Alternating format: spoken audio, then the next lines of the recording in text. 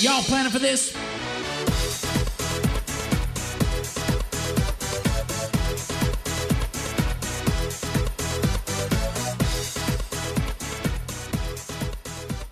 Welcome back, TPR Nation. This is Jamie Shalansky in an episode of Worlds to Conquer, and do I have a story for you today? Have you ever noticed in your life that there are so many people constantly willing to give you advice on a subject they have little to no information on?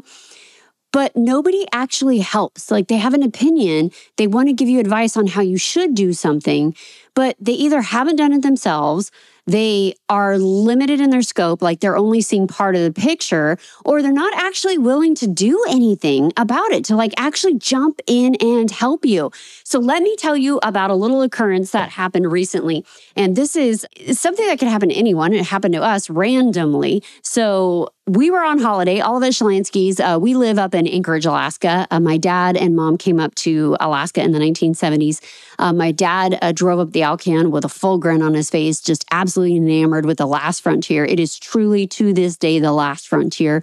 It is an incredible country to visit. If you don't have an opportunity to do so, make it a point to make an opportunity to come to Alaska, especially if you're an American citizen. I tell everybody that Alaska is the coolest place as a citizen that we can experience without even needing a passport. It's in our own backyard, and it is phenomenal.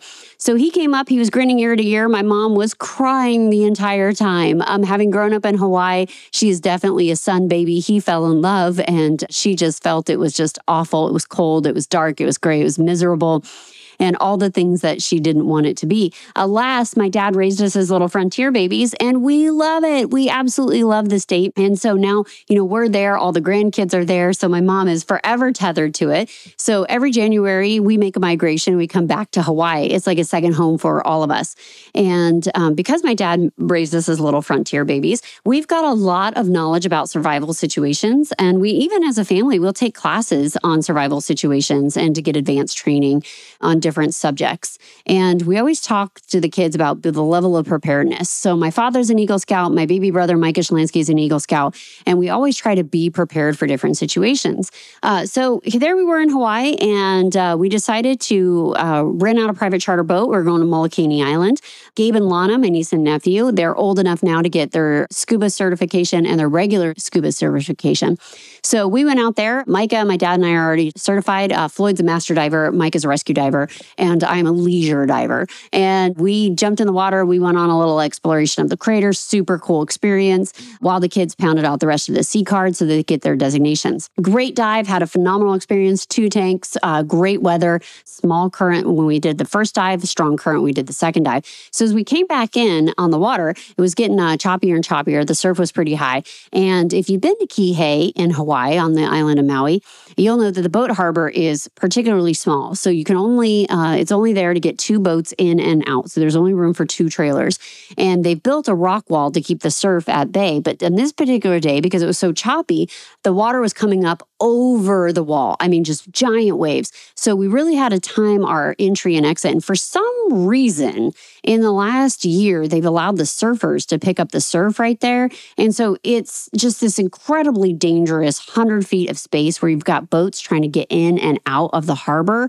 And 30 different surfers on the same path for the entry and the exit. It's the stupidest situation. I would never surf there. You got an entire island. Why would you choose where boats are coming in and out? So we got out successfully, navigated around the surfers. We came back in, and our captain was watching the surf. We were kind of, hanging out in the water for a couple of minutes, kind of looking behind us, making sure where's the waves at. He's like, everyone looks at the harbor to approach their entry. You should be looking behind you at the sea because that's going to tell you where the biggest waves are coming. So he's watching it. He's doing really well. We time our entry, and we just soft as butter. We just land in that harbor, rode the waves, soft as butter, turned into the harbor, no problem. We are throwing the lines to dock up at the harbor there, and I'm watching the surf where the surfers are, and there's like a 19-foot, it's not a low, but it was a little fishing boat. And this 19 little runabout fishing boat was coming in. And the captain of this boat, there were 2 men on board.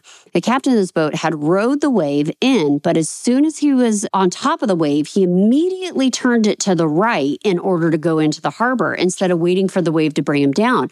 So when he did this, all the water from that wave that he was on top of went in his boat.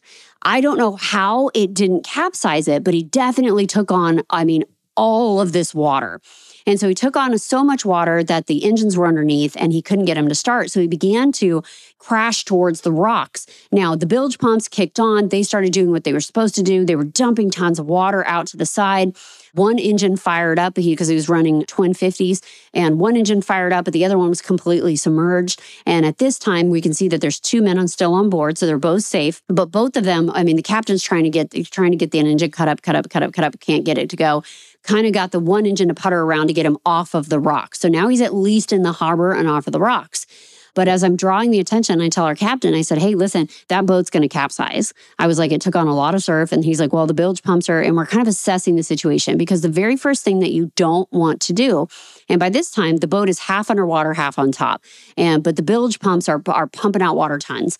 And what you don't want to do is you don't want to rush over there immediately. You don't want to jump in the water. You don't want to try to go and immediately start saving people or things because you can put yourself in immediate danger. So you need to first pause, assess what's going on.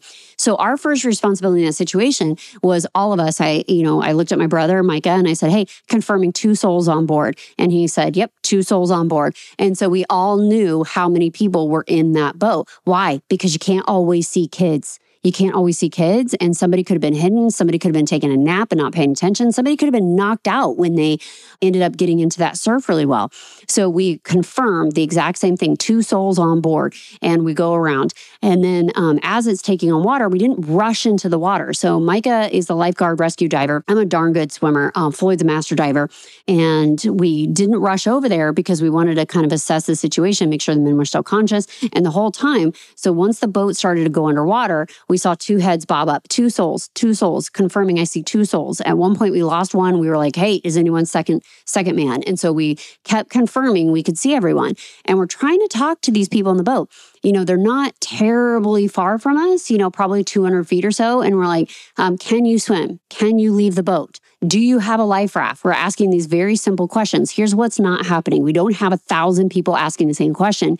We have the loudest, strongest voice asking this question. But here's what we couldn't plan for. They weren't responding to us. They were looking at us, eyes beseeching for help, but they were holding onto the boat and they weren't responding.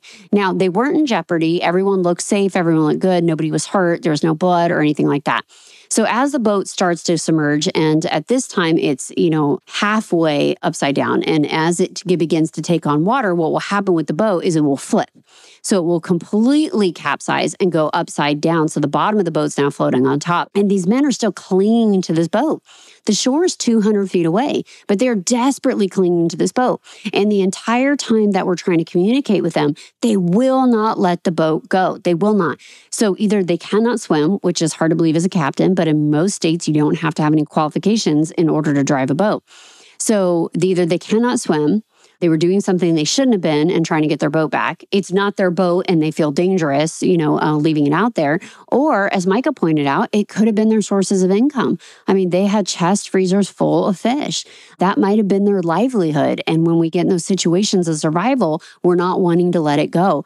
So what we ended up doing was we jumped back on our boat, which is a much bigger vessel. We tied a line to it. We drug it closer to the docks. Once it was near the docks, we had about a 50-foot leader rope on it. And this is the part that I was just in absolute shock about because it never ceases to amaze me. And a few times we've been in situations like this. So at this point, the stuff is starting to drift up on shore. And so I grabbed my nephew, and luckily my sister-in-law, Kelly, she was very responsive too, following my lead. And we start grabbing their coolers. We start grabbing their personal effects out of the water and putting them up on the beach for these individuals because we have more than enough hands that are working on the boat and the people. So now I want people off of the dock. And so I am ushering people off of the dock. We're moving our gear. We are saying, okay, okay, you sit here. Kelly was on the phone with 911. My nephew and niece and I were grabbing stuff. And our good friend Tracy, who was with us, she was helping grab stuff too. And so we were like, you do this, confirm that you've done this. And so we're delegating orders in a way that are clear, they're direct, and everyone knows what the other one is supposed to do. We're not huddling around the situation unless our hands are actively helping. So as I'm moving people off the dock, because now you have all these gawkers coming in. And so I'm moving people off the dock. And these two men come on the dock, and they're probably in their early 60s. And as our boat is moving out of the water to go out to the other boat and help, this gentleman says, it's about time you're about to help them. How could you not help them? Why is this taking you so long to help those people? You need to go help those people.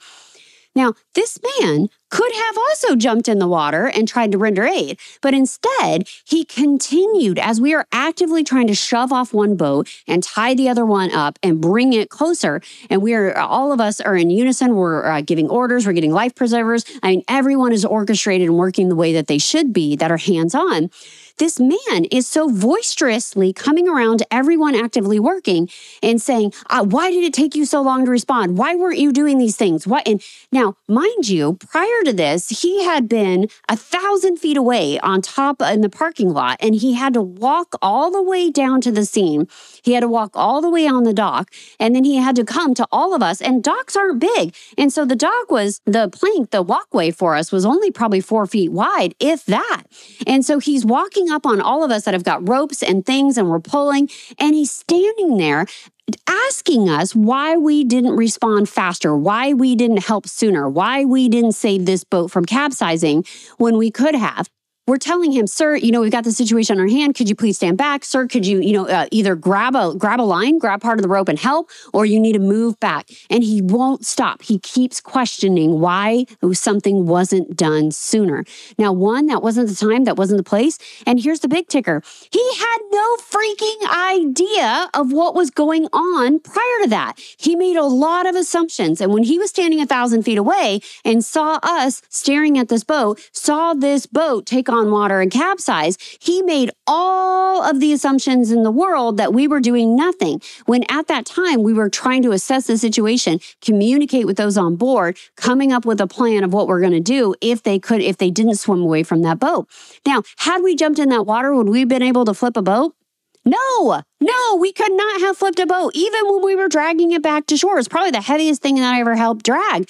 We were never, ever going to drag it up on shore. We were just trying to get it close enough that we could use one of the cleats to tie it off so we could bring a fire truck or heavy equipment down in order to drag that boat onto shore. There was no chance we were going to do that physically by hand. It was too big of a boat. It was a few thousand pounds, plus it was completely waterlogged and upside down. So now it's dragging on the floor.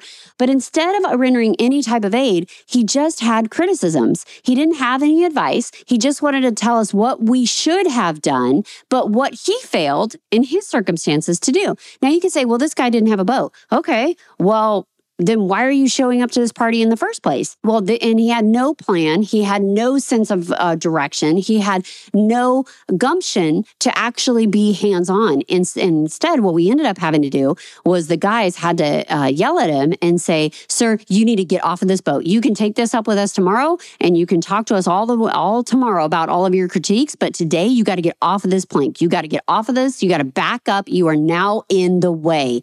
And it took us being aggressive to get this guy. Now, as this is happening, we've got hundreds of people now showing up along the shoreline, and everyone's watching this spectacle. But nobody except for our family was on their phone. There was only one person, and that was my sister-in-law, calling 911 to report the incident. We were already on the radio with the Coast Guard, informing them what was happening on the boat. So we were already radioed the Coast Guard as soon as we saw it took on water and the bilge pump was not working sufficiently enough to be able to turn the boat back over. Now, also, there's this ton of stuff washing up to shore. Nobody was grabbing that stuff except for our family, even though there were hundreds of people. And so when we think about this incredibly dramatic situation of what happened, as soon as it got done, what we did as a family was we were grouped in a separate spot. And we said, hold on, everyone stop. What's the checklist? Everyone, because we had all of our dive gear, right? And so everything had been kind of like spread around, where's the car keys? Where are these things, et cetera. And so we stopped, and individually, even if it was my own gear, I'd go up to my nephew. Hey, do you have your mask? Do you have your flippers? Do you have your BCD? Do you have this? Do you have, and he went through the 5 things. And I said, yes. I said, okay, great. Now go to the next person, confirm that. And then the ended coming back to me. So even though I had given the checklist, I still needed somebody to go through the checklist with me to make sure I had all of my dive gear. Now, these gentlemen ended up being physically fine, but they were so scared in that situation, they didn't know how to react and they didn't know how to communicate. And so if you study a lot of fight or flight responses, you'll know that when that amygdala gets hijacked, and this happens a lot with kids. So have you ever been so upset with your kids and they come in and you're like, why did you do that? What happened? Why did this happen this way? And you start raising your voice, you start yelling at them, you start using your fingers to point, and the kids are like, I don't know. And you're like, oh my God, did I raise an idiot? How do you not know? How do you not know? And the more that you get upset about this, the more their amygdala is putting them into a fight or flight response. And they cannot verbalize what they need to say to you because now they're in survival mode. And just like in that situation with the boat, we were asking them questions, but they couldn't respond.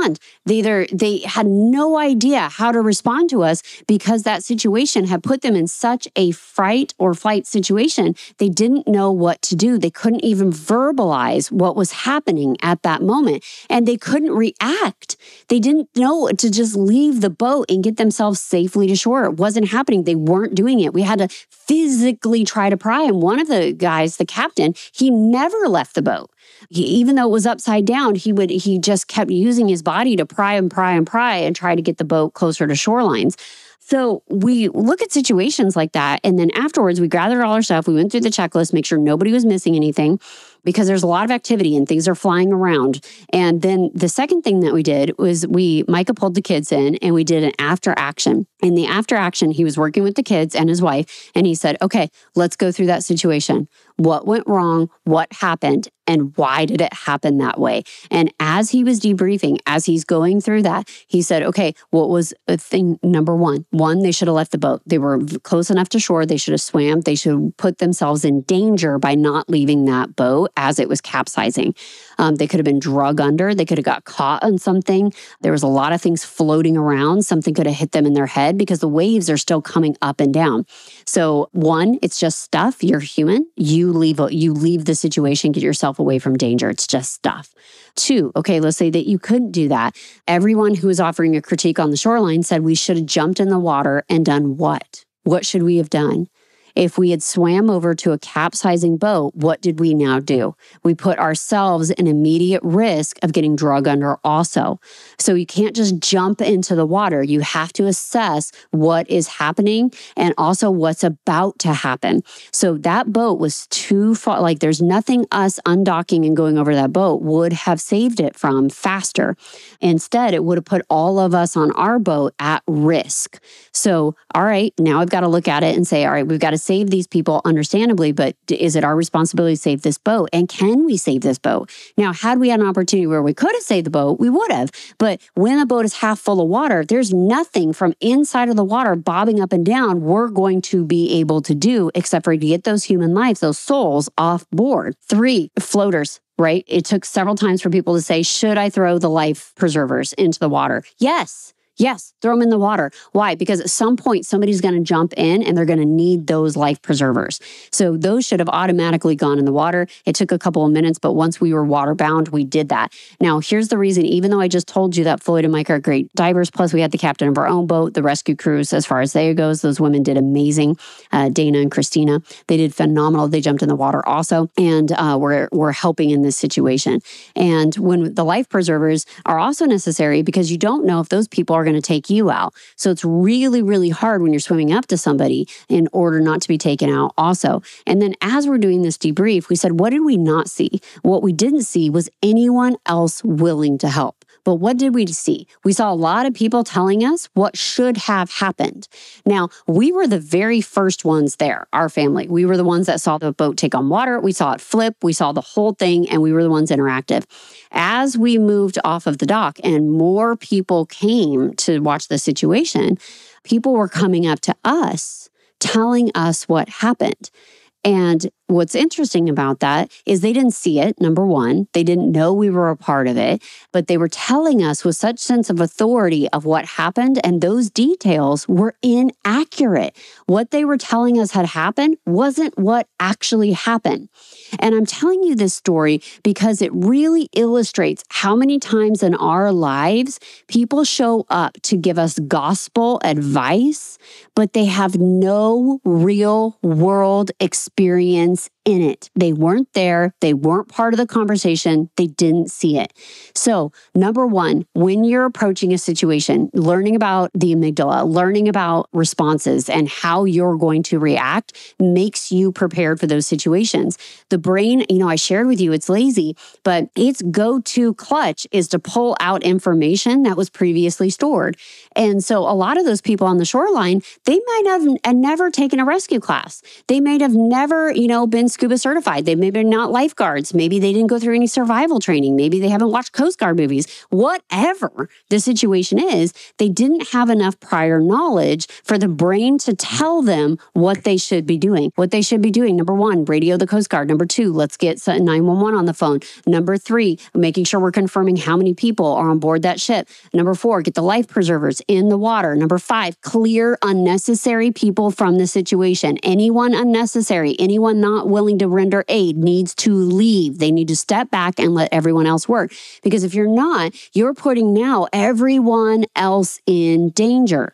And so when we look at those situations, think about, this is, a dramatic illustration, but think about your company meetings.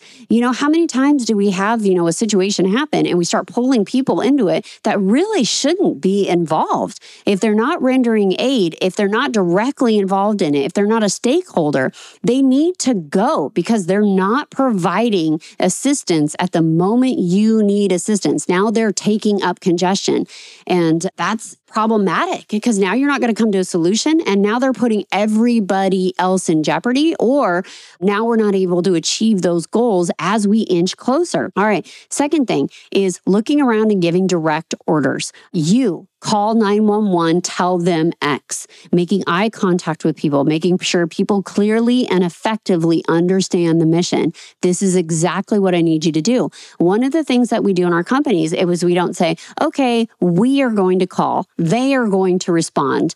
Let's let us get this together. No, those aren't nouns. We need proper nouns. We need proper nouns.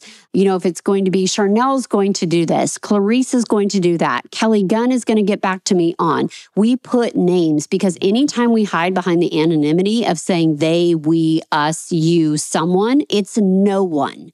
It's no one. Say what you have to say and use the person's name because that's critical in knowing who's responsible for the task, who's expected to get things done. How many times have you said, hey, we need to order more copier paper?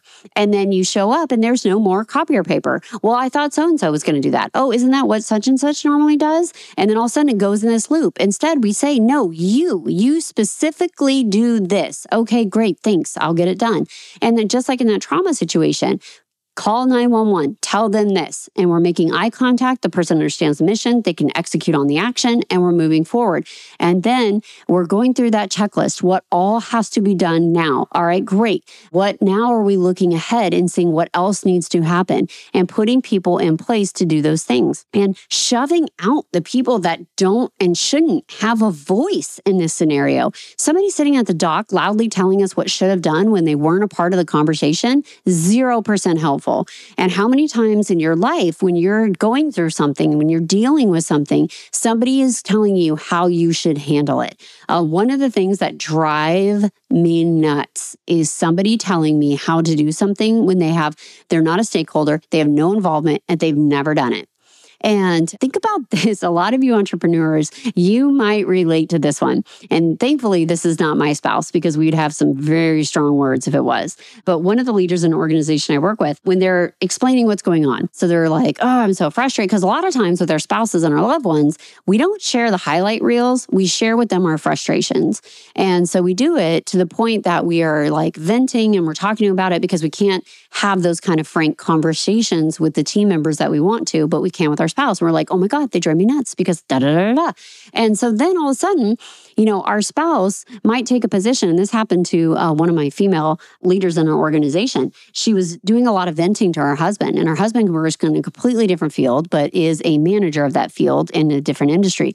And he was telling her what she should do. And she was like, oh, it's so-and-so. Well, you should do this again. You should do that. If I was there, I would tell them this, and I would handle it this way. And then I would do that.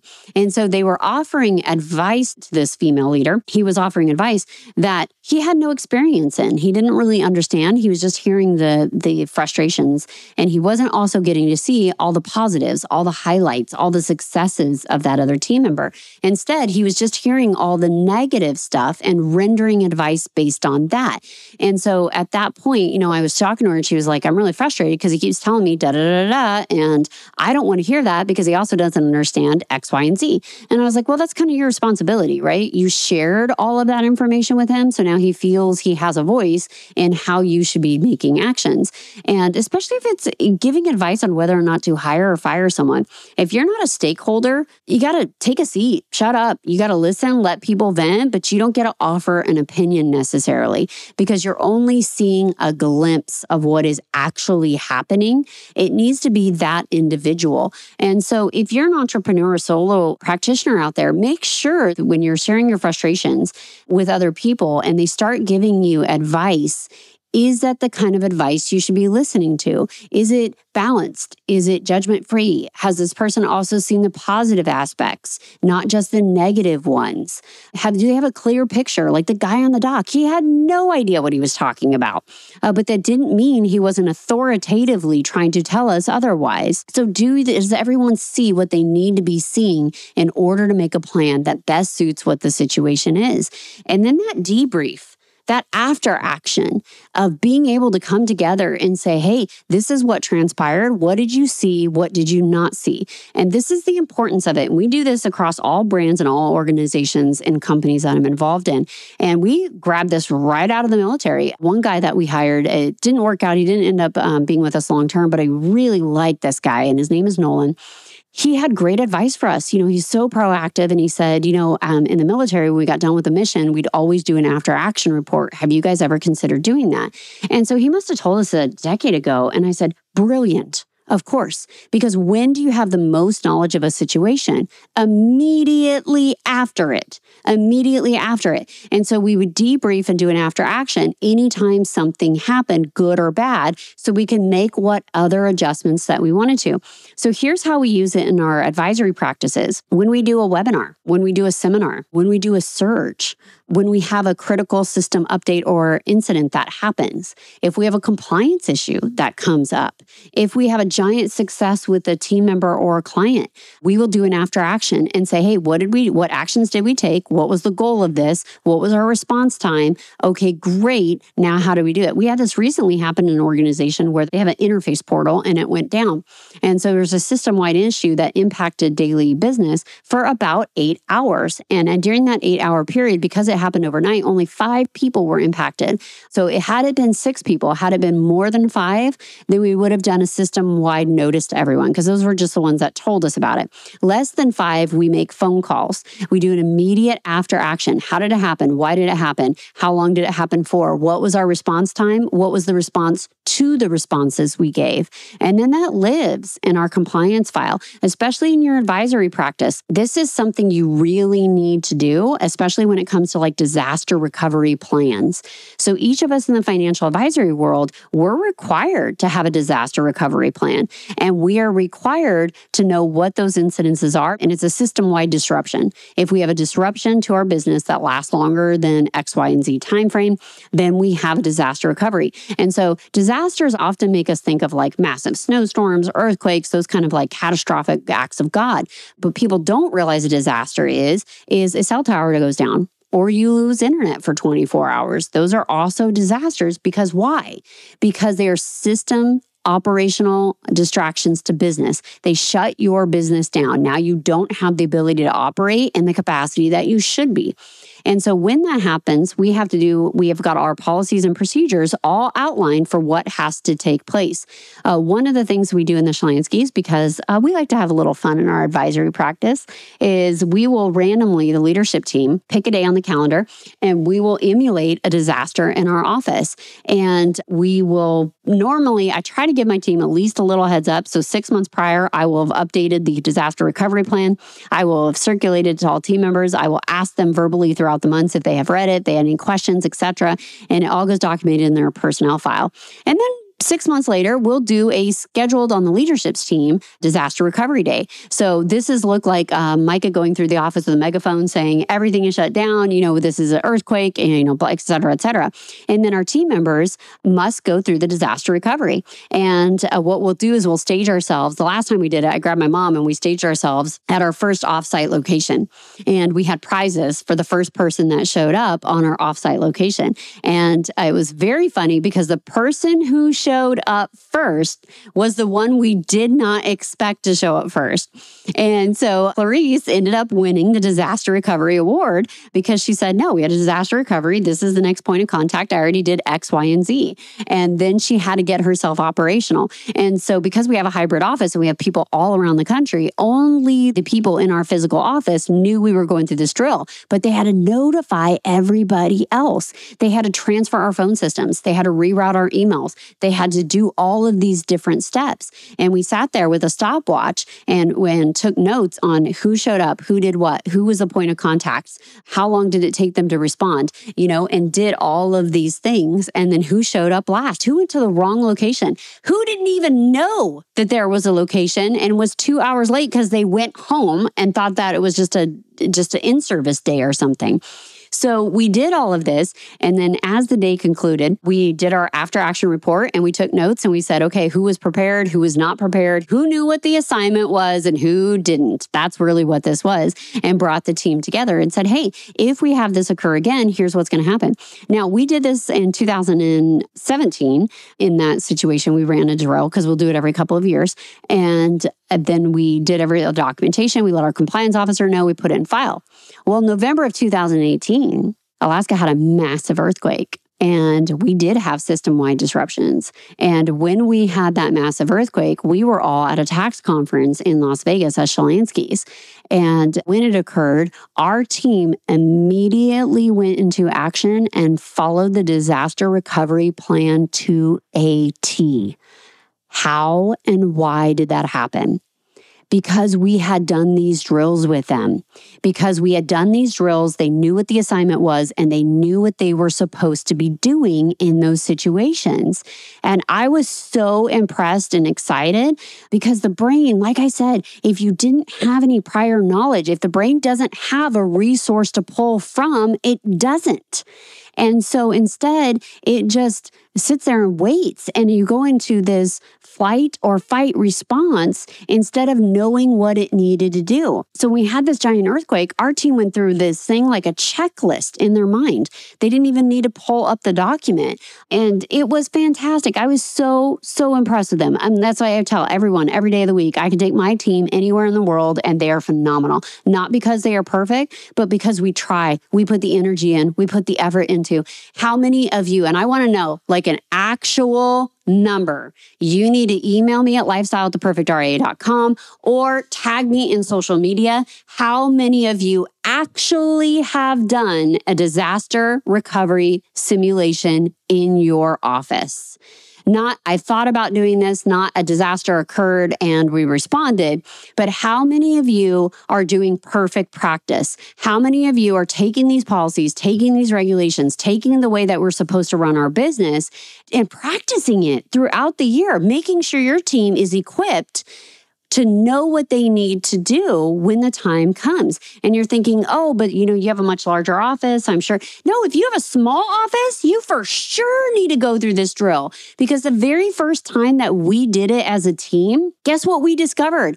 We discovered all the things we couldn't do. Like nobody had, this was hilarious. Okay. Do you know what we forgot to include in our disaster recovery plan? We said to contact the custodian. There's a step in there that says contact the custodian. But in the drill we were running, none of us had electricity. And so we didn't have a power resource and we didn't have internet. So we couldn't look anything up and none of our computer devices were going to work. So it said to contact the custodian immediately as one of the steps.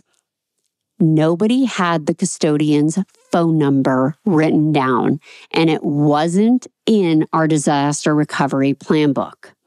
Nobody had it. So because we used our work phones at work and those were gone because we didn't have any electricity and nobody could look it up on the internet because we weren't supposed to have internet. So nobody had their phone programmed with the number written down. Nobody had it on a piece of paper in their office. Nobody had it in the disaster recovery plan book that's hanging up in our office. Nobody had that information. So we couldn't contact the custodian. So that was one of the most immediate things that we were like, wow, that was really, and we missed it. As leaders, we missed it. I wrote the damn book and I said, contact the custodian. But I didn't think to put the contact information for the custodian because we are so dependent on the access to our technology. We're so dependent on our access to technology that if you don't have electricity and you don't have internet, you come to a screeching halt pretty gosh darn quick. So I want to know how many of you are out there actually doing these drills. If you end up listening to this podcast and you're like, you know what, that would actually be kind of fun and useful. Let's make it happen for our office. Tell me how you did it. We've done simulated earthquakes. We did a fire. We did a tsunami because we live in Alaska near the ocean. You got to tell me how it happens. So simulate this situation. It's really a fun way to do compliance training in your office. At first, people find it really annoying, but then at the end of the day, because we end up buying lunch and drinks and then doing an after action report, what worked, what didn't, and we do prizes for the people that got on board or not. The lesson stuck. It stuck so well that when a real disaster occurred and we had that earthquake and a loss of power and a loss of internet, our team flew into action because the brain operates off of memory. The brain operates off of memory. If you're in a brand new situation, you don't know what to expect, but it's pulling resources. It's constantly pulling resources and telling you what you should expect and what you should do. And that is why practice is so important. That's why debriefing, having after actions, having policies, going through it, practicing those steps over and over again can really save your bacon when you need it to.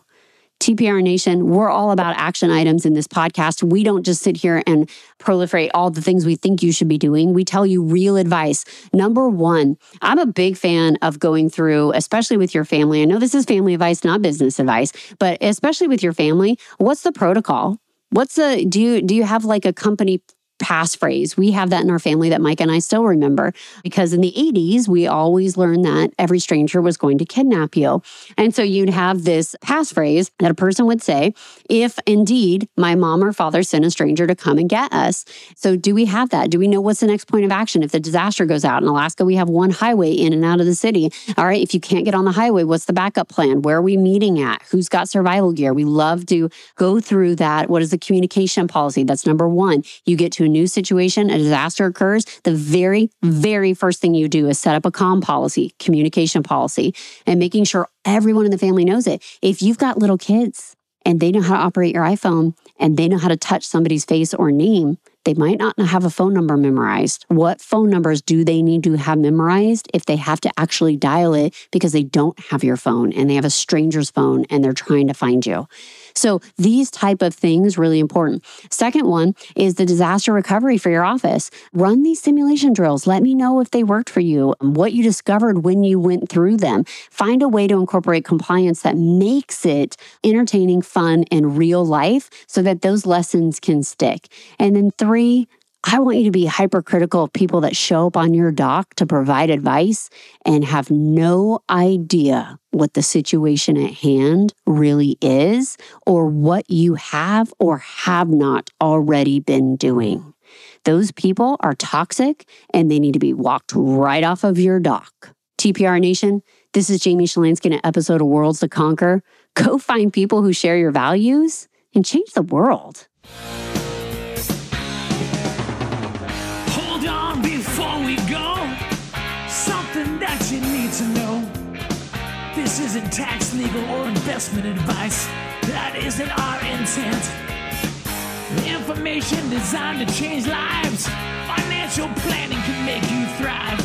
Start today, don't think twice. Be a better husband, father, mother, and wife. The perfect RIA